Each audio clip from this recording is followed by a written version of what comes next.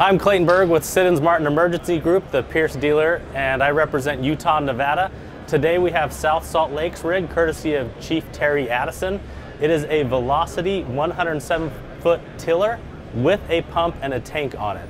A few of the very important things with this rig: it has a big block. It's on the Velocity Cab, one of the beautiful ones that we have with the larger frame rails.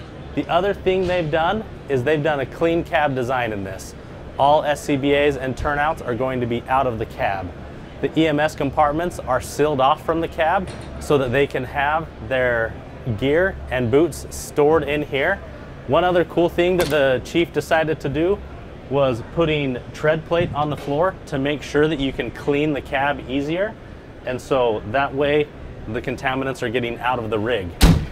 They also went with a Darcy pump this time, and it is a much quieter pump for them so that the engineer can hear better and operate. The other fun part that they did here is this is their first 107-foot tiller.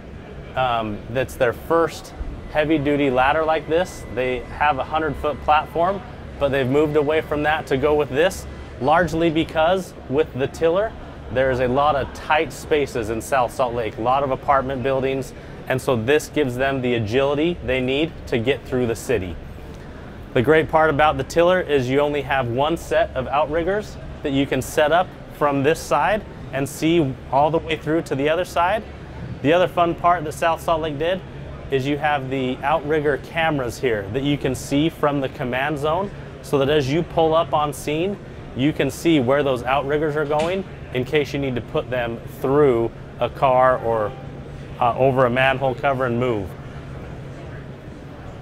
The body for itself, great design, great slide outs that come all the way out. They did an extended shelf so you can easily access the compartments easily deep.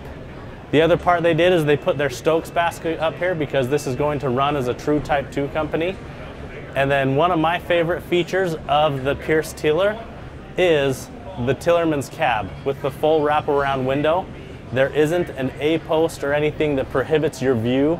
You can see in all different directions, and it makes it safer for everyone involved. And that is probably the biggest feature that I love about the Pierce tiller. The second best feature that I love about the tiller area is it comes with the TAC 4 independent suspension also on the rear. So this one has it on the front axle and on the rear axle.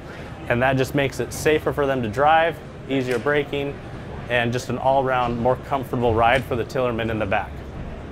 Full complement of ladders, pike poles, trash hooks off the rear, easily accessible. And since this one came with a pump, they also have hose storage for their 5-inch, and they also have 3-inch hose storage that they're going to put, I believe it's 800 feet and then 500 feet of 3-inch. Thanks for watching. Come visit us at the booth today and tomorrow and Saturday. We'll be here. We've got plenty of other rigs for you to look at, but come check out this good looking one.